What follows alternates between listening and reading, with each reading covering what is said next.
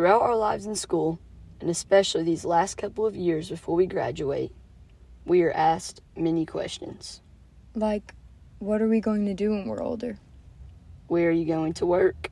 Are you going to college? If so, where? What's after graduation? And we ask God questions like, Who have you called me to be? what's my purpose? Is there a perfect will for my life? In Jeremiah chapter 1, God calls Jeremiah. He says in verse 5, Before I formed thee in the belly, I knew thee. And before thou camest forth out of the womb, I sanctified thee and ordained thee a prophet unto the nations. Jeremiah's life and ministry was obviously ordained by God, but does that mean that God has a perfect will for my life? In Jeremiah chapter 29, verse 11, this is God speaking to Israel. For I know the thoughts that I think toward you, saith the Lord, thoughts of peace and not of evil, to give you an expected end. Because of the new covenant, this means that God is speaking to us as well. So our perfect God really does have a perfect will for our lives. How do we make sure we are in the will of God and that every step we take is in alignment with His desires? I don't believe we should live stressed out over every decision. However, we must live soberly minded, for every decision we make could affect our lives forever. A way to make sure that we are in the perfect will of God is to acknowledge Him in all our ways, that He would direct our paths.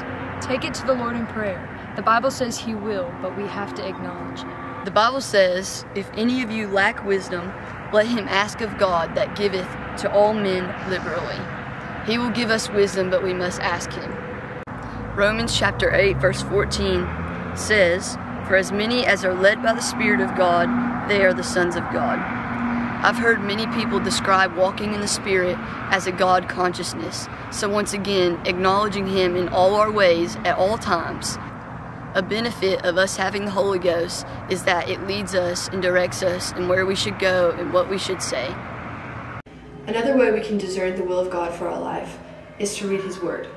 Psalms 119:105 says, Thy word is a lamp unto my feet and a light unto my path.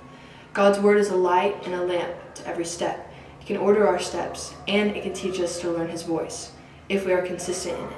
How can we expect daily bread if we do not come to His table?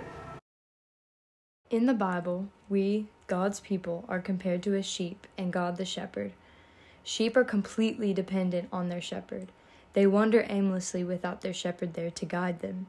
Sheep also have a relationship with their shepherd, and they know his voice. John 10:27 says, My sheep hear my voice, and I know them, and they follow me. We have to be tuned to God's voice. He will never lead us astray.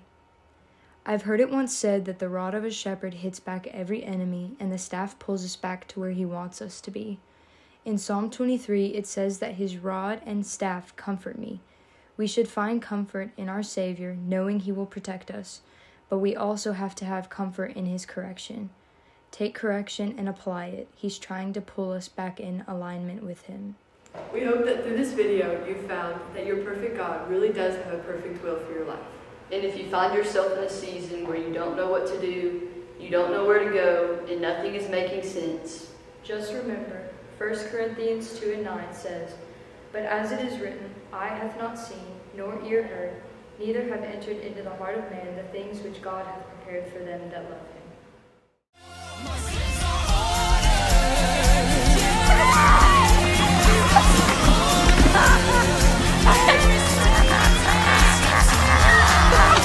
No!